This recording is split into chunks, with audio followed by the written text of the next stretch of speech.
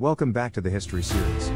Let's travel back to 1.8 million years ago, emergence of Homo erectus. This early hominid was the first to venture out of Africa and explore new lands, paving the way for the expansion of our species across the globe. With their improved physique and increased cognitive abilities, Homo erectus were able to adapt to a wide range of environments and thrive in new and challenging landscapes. Their migrations marked the beginning of a new era of human evolution, one that would ultimately lead to the emergence of Homo sapiens, our own species. The emergence of Homo erectus is a testament to the resilience and adaptability of our species, and represents a major turning point in our evolutionary journey.